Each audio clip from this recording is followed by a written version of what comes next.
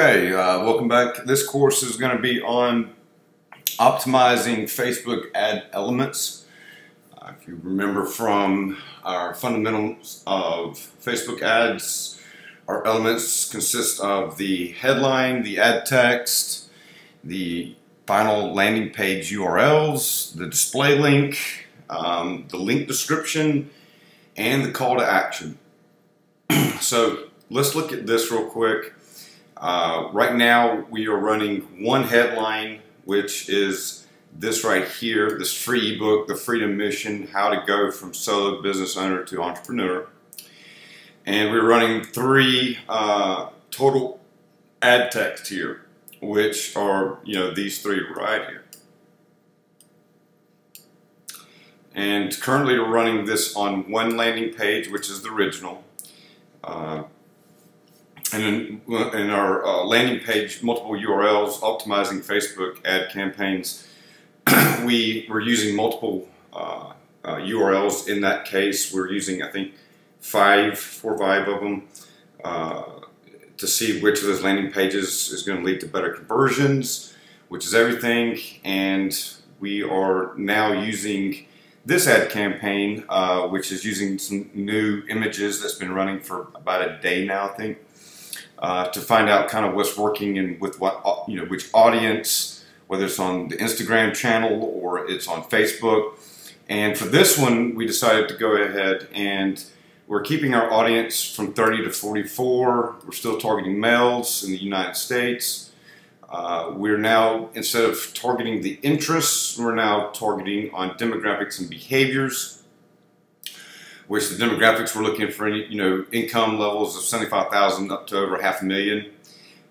We're looking primarily for people in the behaviors section, which is going to be people that have purchased or subscribed to either business, marketing, or higher education type courses. So this has opened up a market for us that is from the other audience that we've been running, which was really tight, of less than 200,000 people. This one's opened it up to about 1.7 million. So we have potentially a lot of room to scale with this. Obviously, our top funnel campaigns are focused on really what's the cost per conversion, and in order to be able to get to that, we're looking to define which of these audiences and networks and are going to work best. So we're really focused on the mobile audience and Instagram here. Once again, these have always been kind of solid performing audiences well, it depends on the business model. Obviously, like B2B stuff is going to probably perform better on desktop feed or right column. Also mobile. I'm not too sure about Instagram on that case, but really for what we're doing here, we're trying to drive people to subscribe to Entrepreneur's Life, which is to teach them how to grow their business and scale it. So these are the ads that we're running right now with these different variables, these different elements right here in the headline, the ad text, and in the images. These are our variables right now. And what we're going to do is we're going to go ahead and let's look at all the ads that are running. Let me show you how I've got them broken down. I've got them broken down based on their age, which on this campaign is 39 through 41. Focused on higher education, which is one of the two audiences that we're testing on in behaviors, and we're running on Instagram channel. You can see here again 39 to 41, but we're running on the business marketing audience that we have selected and on the mobile audience and the mobile channel. So these are changed. We're looking at which of these are going to be our best performers. We have within each of these ad sets, we have multiple ads that are running, and out of these, we're going to see which combination of the headline, image, and ad text is going to give us the best performance, not only on which placement we use, like Instagram in this case, or mobile, but also within the age groups that we have defined, every 2 years. And how we went about this, we obviously, initially you're casting a wider net. And then you start circling in and start dialing in for the age groups. So we found that, running for, say, 22 through 55, we found that the 30 to 44 age group was where our sweet spot for these campaigns are. And we're looking now to further dial them in, and this is one of those campaigns that we're doing that on. So these are all of the ads that are running on these different channels within these different age groups. You can see that there's a lot that's going on, and that's kind of that's one great thing about using Espresso to show you. It's a lot easier to read the data and see these things over just using the Facebook Business Manager. So anyhow, point is that we've got a lot running here. These are the impressions, and obviously you can see that we've had very few. The most we've had 150 or so impressions on one of these little networks. We've had 2 clicks here. I mean, that's great, but such small numbers, it gives us very little data to be able to work with. I think that what we can do is we can probably go ahead and make some judgment calls on image and maybe some ad text here. So I really hate going so early, but what we have to keep in mind is that it can show us some values. And certainly the value that we're looking for most here is the conversion value. Now, with this ad campaign, we got some issues going on because I'm having to deal with the business owners team of developers that are on a 12-hour difference window than we are. So we're having some problems with the pixel firing off. We do have leads coming into the campaign, but we're not rendering which are showing. However, we can go ahead and look here and make some assumptions. I mean, we've already got over 1,000 impressions, which I would say 1,000 is going to be our minimum threshold. And we can see that this campaign, the second image, based on the click-through rate of 1.273%, which is greater than the first image's 0.897%, as well as the cost per click on the first image is 84 cents versus 63 cents. So though this is early, though our clicks are very small, we can make some pretty good judgment calls to say, hey, this image is absolutely outperforming the first image. So we're going to go ahead and we're going to pause out that. So that way that we have all of our ad budget is now dedicated to these 60 ads that are running with this image. That also is going to have, in addition to it, these other variables. So let's go ahead and let's look and let's see if we can make any decisions here. On the ad text side, we can see that the first, we've got 3 ad texts here, 1, 2, and 3. We can see that the first one has had a pretty, decent amount of impressions of 595, which is, close to 817, and, it's still pretty far off from 1405 total on the second one. But we can see that this campaign, it's got the least amount of, it's got the lowest click-through rate out of the 3 click-through rates here. And it's also got the highest CPC. Certainly 2 clicks, out of just a small amount of impressions, it's hard to make the judgment call, but we can clearly see that these other 2 campaigns are running much better. So let's go ahead and let's pause out this first one. That way we have these 2 on the second end here now competing. And what we have now is, we're looking at having these 2 ads kind of compete for one another, because if you really look at it, from my perspective, I would rather give up a little bit of the click-through rate here for a better cost per click, which is almost half. So almost half of cost, on the cost per click side, I would almost give up to run this ad text right here over this one. So this will be a judgment call in the next rounds of optimization that we'll make. But this is certainly kind of what I'm looking at on the value side. And this has got some more impressions to catch up on to kind of, give me a good, score which of these 2 are working. But we know that for a fact this first one's not working. Let's go ahead and look at the ages real quick. And here's what's difficult about making some of the decisions right now is because we don't have the tracking pixel installed to get our conversion value, we're not able to say, hey, let's say that the 39 to 41 age group had 3 clicks on it, had a very low click-through rate, had a pretty high cost per click just because it's a small amount. But let's say it had 3 conversions, 100% conversion rate. Well, in this case, and let's say we had 0 on the rest of them.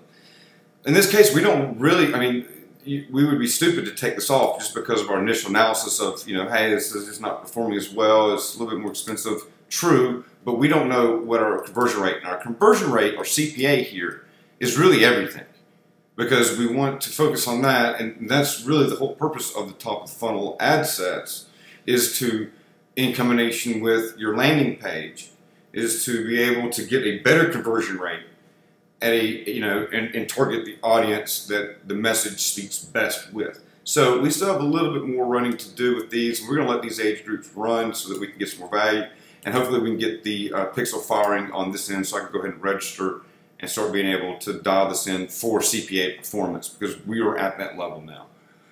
Whereas, the prior week that we've been running these, we've been really focused on the click-through rates, cost per clicks, and driving that down. And now that we've got leads that are coming through already, that need to be registered here, now we can start looking at the lead conversion ratios and getting that dialed in. Let's look at this real quick. Let's go ahead and finish this out. We can see that, the business marketing purchase behavior section has got a better click-through rate of 1.379%, but the cost per click is at 90 cents a click, whereas on the higher education, on the other products that we're looking for people purchasing, it's resulting in more impressions, more clicks, resulting in a lower click-through rate, but we're also getting it at a better cost per click. Now, again, here, before we make decisions on where we're going to cut, we need to have the conversion values, because we're at that stage now where these numbers have to start coming in. And for this campaign, I would expect to have things done by the next couple of hours so that they register. So at this point, we know that the leads are coming in, but we don't know which of these two are going to be the best performers once we have that lead conversion values there.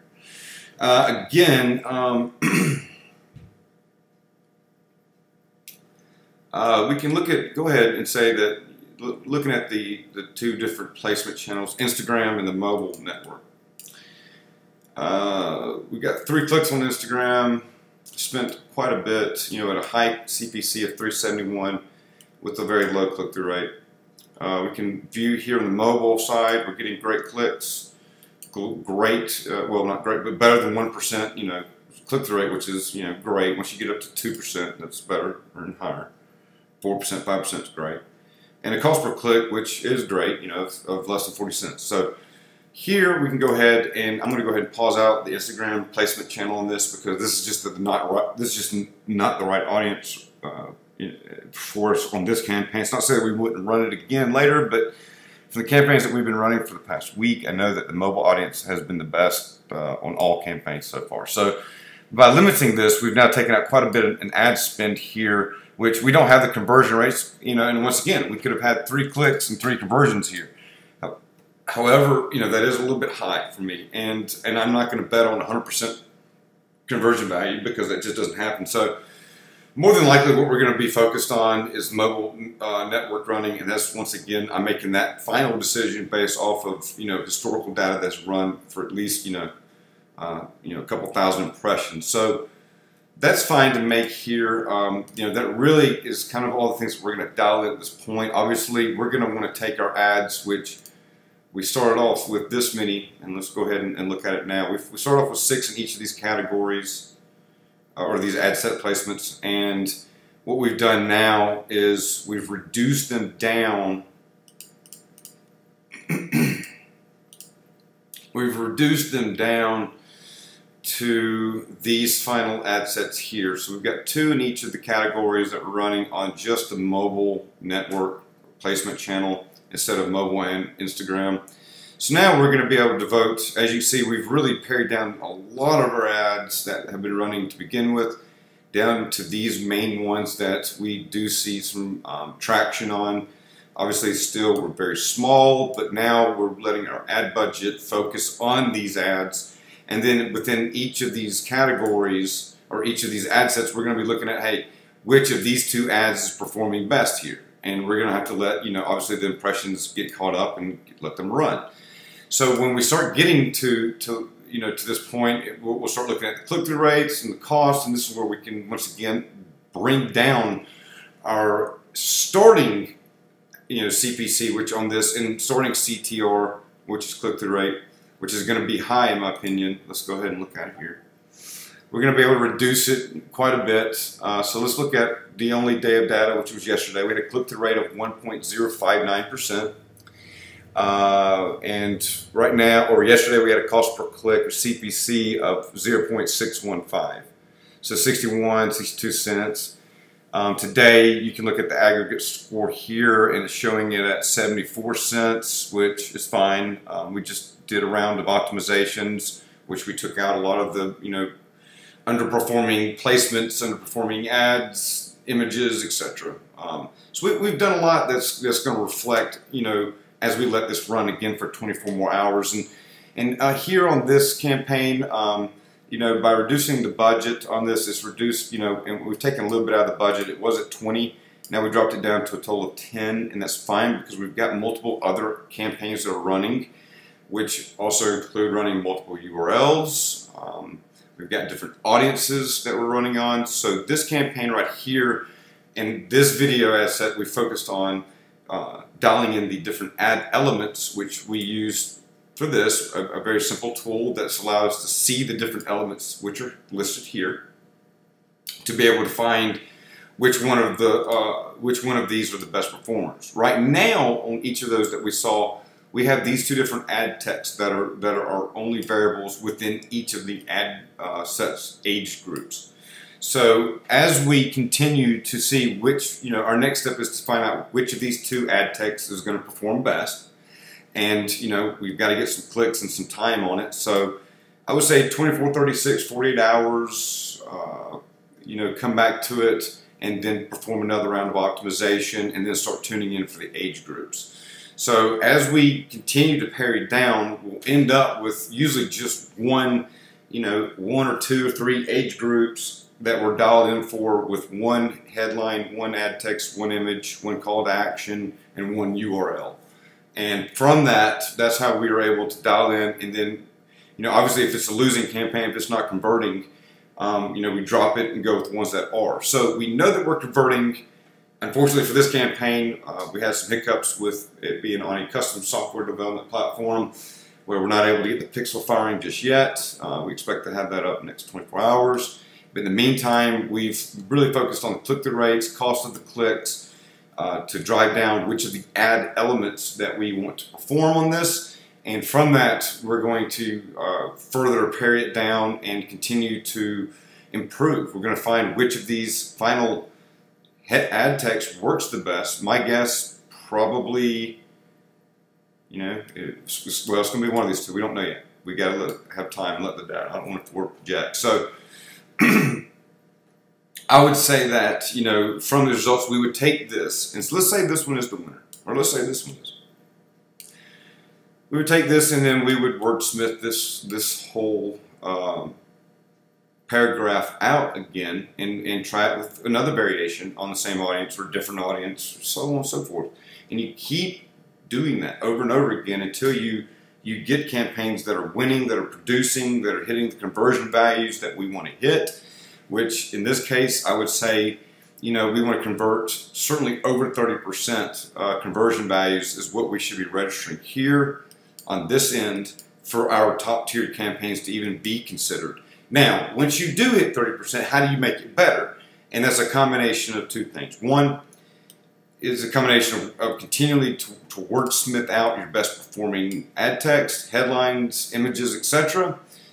Testing audiences, and it also has to go back to your landing pages. So your landing pages here really are definitive in a way in how they define your overall conversion value of these campaigns. So you can dial an ad campaign on the Facebook side in as much as you want, but if you have a lousy performing landing page that converts low, there's nothing that you're going to be able to do on the Facebook side to improve that.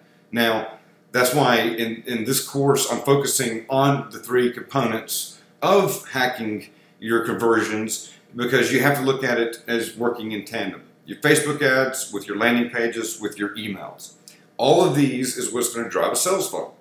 So when we look at the top of the funnel, the idea is to take all these elements and keep paring them down, keep testing new things. You can't be afraid of that.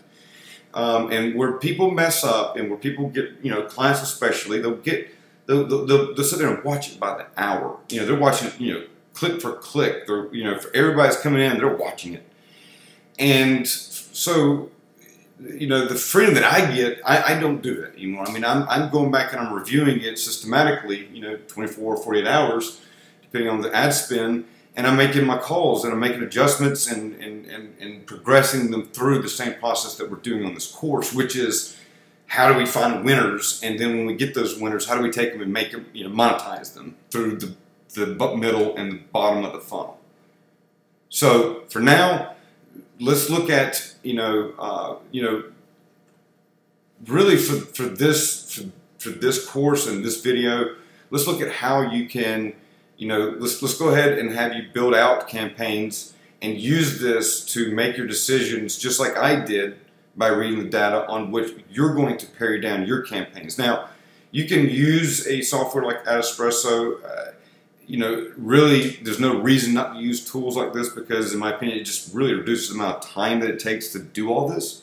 And the quicker you get through this process, the quicker you get through putting out a couple thousand ads and testing them on, with all of our elements through the ads, through the landing pages, through audiences, is really how we find, our winners. And it takes time, and it's going to take some money.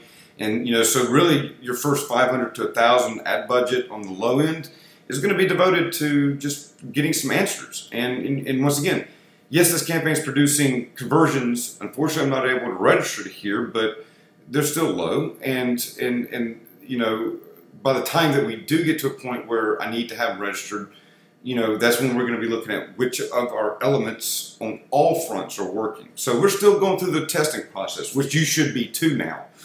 And really, this course, which you should take away, and as well as the other courses on optimizing different ways on the top funnel, you need to take these and practice them, and not be afraid to put campaigns out that are not going to be necessarily winners, because they're not all winners. And the only way that you know that you're winning is when you're beating your worst performance. And if you're always looking to beat your worst, you can do better. And I think that's kind of what you're looking at, from a digital marketer standpoint of how I look at it is it's almost a game. I'm just looking to, I'm putting all the elements together. I'm putting my essential recipe together. And now I'm looking at which combinations of the ingredients in that recipe can I change to make it a more flavorful cake, so to speak. So the same thing is applied here, and we're taking it, we're breaking it out. Now, a lot of times you say, well, if you start off with, understanding, your audience personas, you start off with, understanding, the pain points and being able to give them messages that directly correlate to those and give them solutions, then you should be able to do better to begin with. Yes, and that's why we do focus, in the initial stages of putting these things together on, coming up with stuff that's in the industry and knowing how the industry performs. And even if you have an audience, which if you don't have an audience, and a lot of products don't, no matter what you do, it's not going to work well. So for this, take away that in order to optimize, you're reading the data. You're reading what's costing, what's your click-through rates, your CTRs, and your CPCs. From that, you're then making decisions to keep and cut ad sets that we've built out. And once again, using software like this, like Espresso, it just makes it easier and quicker to put it out, and it's very easy to read the data coming off of it. So that's one reason why you can use it. You don't have to. You can certainly go in your business manager and create these, and segregate out the different folders and do your duplication processes and do all that fun stuff. But it's a matter of time versus the output. So again, when we're building these and now we're going through and we're optimizing them, it's a quick process, and you can even use automatic settings. You can even write rules and algorithms, which we can get into later, and it's fun. But for now, what we're doing is we're just taking what our audience is giving back to us in terms of clicks and impressions, and we're looking at the rates at which they're doing it to make decisions on, hey, I'm going to keep this, I'm going to eliminate this element, and then keep testing further down. So you pair your ads from, say, 200 down to the best performing 5 or even 1. And it doesn't have to be any specific number necessarily, but you will find that, you know, as you go along, you will, you know, especially when you gather more data, more clicks, more impressions, you'll see things that, you'll see things, you know, smooth out in terms of the cost side and how you can predict how it's going to work moving forward. So for now, on the top of the funnel, let's finish the session by understanding that, you know, we use the data to make decisions, to eliminate the elements that we've written for our ad sets, and now we're using our audience response in order to find which ones work best. So if you haven't already made campaigns, go ahead and, you know, follow along with building them out and use this video, use this as well as the others as a reference tool and point to, so you can go back and say, hey, this is how he did it, so will I. So you want to look at starting off with a lot, throwing it at the wall, see what sticks. When you get something that sticks, make it better. Never stop making it better, and that will lead to success.